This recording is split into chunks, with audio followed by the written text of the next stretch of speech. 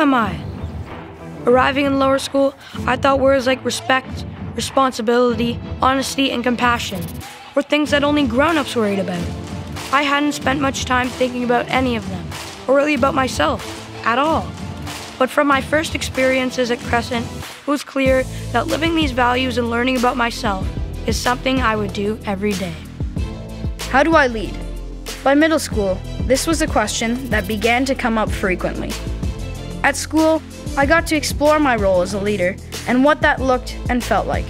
Success always seemed more satisfying when my individual sense of purpose became an accomplishment that was shared. What is my legacy? Only time will tell. What I have learned is that the difference we make is not about the tools we're given. It's about how we use them.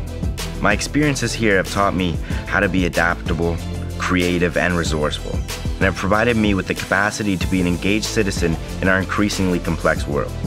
My Crescent experience has given me the courage to live a moral life, the confidence to lead with purpose, the humility to include others in my achievement, and the intention to leave the world a better place than I found it. This is Crescent's Portrait of a Graduate.